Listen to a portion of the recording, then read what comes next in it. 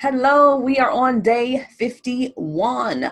Day 51 is what are you grateful for when it comes to the ocean and why? So, I am a water person.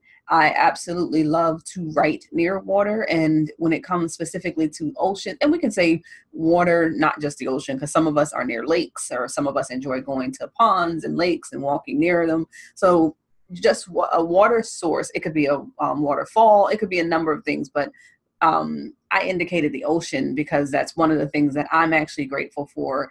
And part of the reason is because I love to walk in the sand and to think, or I love to read next to the ocean and hear the waves and to really just kind of take in the moment around the water itself. And I feel like the ocean specifically is almost endless. And it's like this awesome way to see the eternity of life and how all of us are connected and how one trickle or one wave can impact an entirety of the universe in the world. So when we think about the ocean, for me, it just shows you how real the world really is, and also how connected we are, and just the freedom to kind of flow and be one with it. All right, you guys, be well.